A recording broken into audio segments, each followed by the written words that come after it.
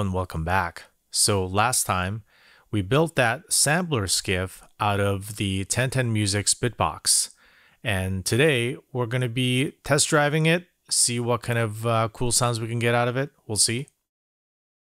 I took some time to custom record some instruments that I own. My skill levels vary from pretty good woodwind player and keyboard player to a complete noob when it comes to cello, because actually I don't know how to play the cello, but it was just an opportunity to get some raw and organic samples into the box, and it's always a lot of fun. Sometimes, again, not the best performance or anything like that, but you know, if you practice a little bit with the tools that are available, you can get some pretty good convincing recording, especially for something like this. And it's always just a good trend to record, because every time you record, every time you use a new mic, a new preamp, a new plugin, you're learning something new. And so if you don't do that and just kind of grab something off the internet or something like that, it's a missed opportunity, I think.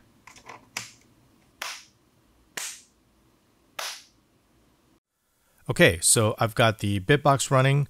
I've got the samples loaded here. Got the cellos, the guitar, the flutes, and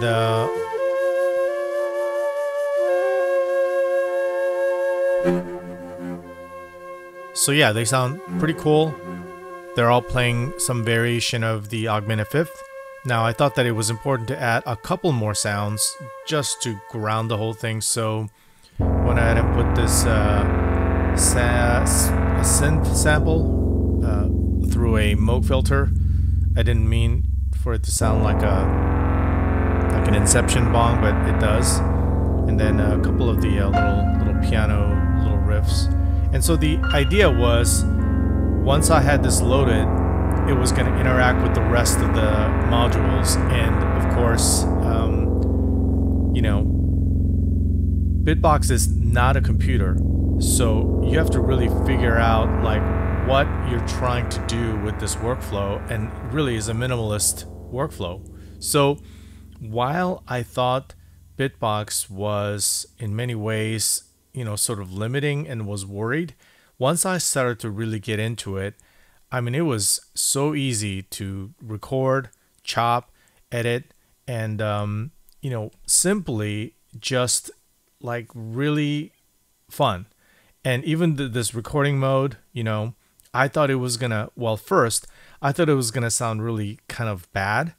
But, you know, with the Bufaco instrument interface piping into the bitbox, and honestly, the sounds are pretty good. In fact, these guitars, you know, and the cellos, they were recorded directly from the instrument interface from Bufaco into the bitbox. So sounds pretty darn good. And in all reality, the workflow of being able to kind of go into the sample and like moving things around and pinching and zooming in, it's just kind of liberating. And I think anyone who's worked like away from the computer recognizes the freedom it gives you. Another really cool thing is that this entire rig is essentially portable, because if you have one of these guys, which is a D-tap battery that the camera guys use, this entire rig can be powered by this thing for hours.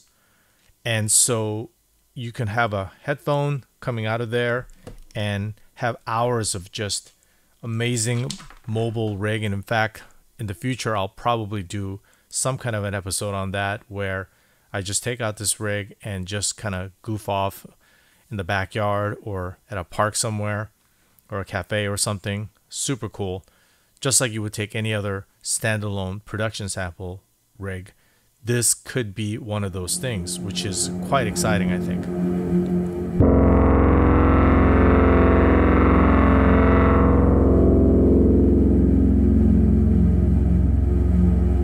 Honestly, the idea for this really has to do with the way bitbox interacts with beats, first of all, because those are sort of the sound sources, right? And so really it's about trying to kind of work with beads and see what kind of cool sounds I can get out of it.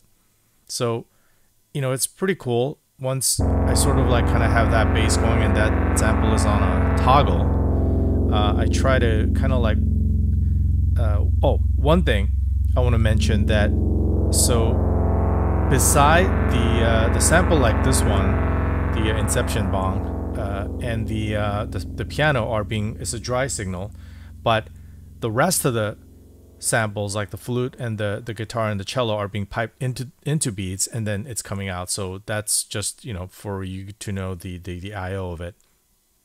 So essentially I kind of have this bass playing and it's on toggle. It's, you know, a minute or so long, and you know, I kind of like would play this, and actually I need to put this beads on seed mode, and you know, just kind of play this, and maybe, you know, I'll freeze it. Maybe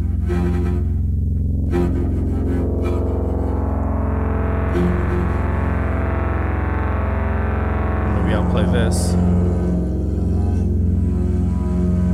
and that's kind of cool. It's just, you know, just kind of infinitely play this bow.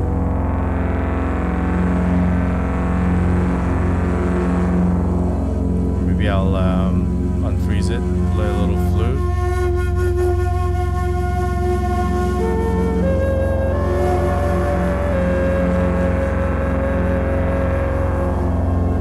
And, you know, just trigger whatever. So I guess it's sort of a weird performance playing. Sounds a little funny to me, but you know. And I noticed that some of it is slightly out of tune. I probably need to go in there and kind of like tweak the semitones a little bit, which you can tune it, but I kind of sometimes like things being slightly out of tune, because that way, you know, you are kind of like, you know, it's organic, it's raw. But yeah, I mean, still, you don't want to be completely out of tune, then it sounds bad. But, you know, I like the guitars always, because, you know, you can kind of hear that going on. So I kind of dialed in some of these settings already, so that way, you know, it's somewhat performance friendly. But I was, you know, goofing around with, like, you can goof around with the pitch and stuff, and it sounds kind of weird. Again, all I'm doing right now is just kind of like playing these samples and then like sampling it into beads and then kind of freezing it so that it plays in a way that's kind of interesting.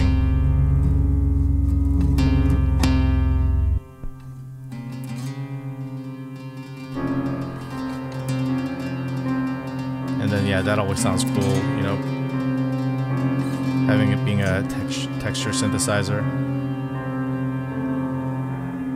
And then, you know, when you're bored, just play the bong.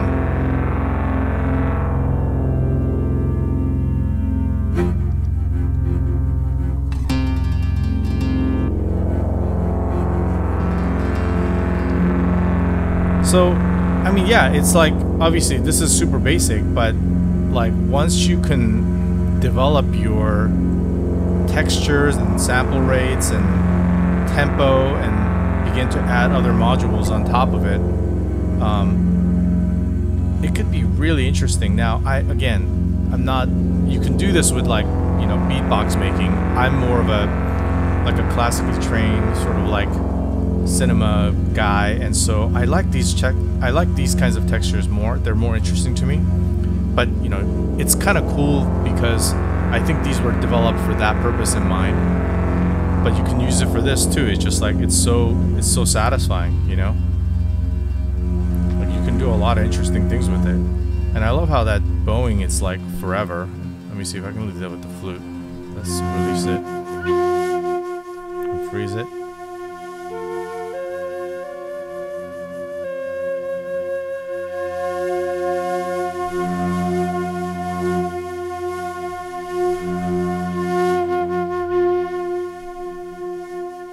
So, yeah, this was just like random thing that I came up with, seeing if it'll work, and they all kind of sort of correlate. Again, there's no beat. This isn't like synced to anything. Whoa, that was weird. I will get to that though. So,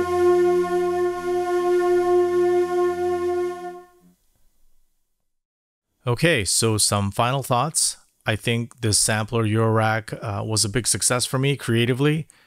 It kind of gave me everything that I thought it would give me, which is a focused workflow with limited ability, but still there's so much to discover within that limitation. And so I had great fun, lost many hours with it. Unfortunately, as usual, I couldn't get to some of the other modules, but since I have that DTAP battery that allows this entire rig to be portable, I look forward to being able to take this rig and some of the other rigs I have in the backyard, coffee shop, or wherever, and just kind of really get lost in it without, getting bombarded with emails or notifications and text messages. You can really focus on the rig and get with it. Couple of notes of caution though.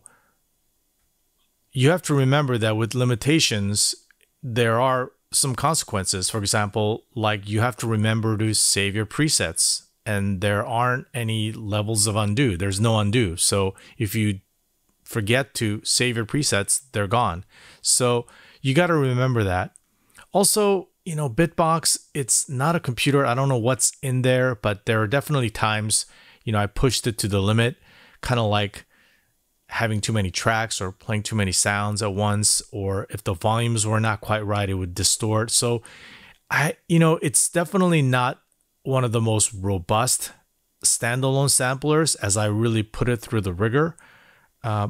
Maybe it has a lot to do with the SD card, because it's definitely reading stuff off the SD card. And so maybe I need to get something smaller or faster, although I think the SD card that I have is quite fast. So I'm going to have to do some more investigation, but there are definitely some, like when I was tracking that, you heard that little beep sound that happens when I think bitbox sort of loses like the read. There's like a read IO where it's trying to read the sample off the SD card.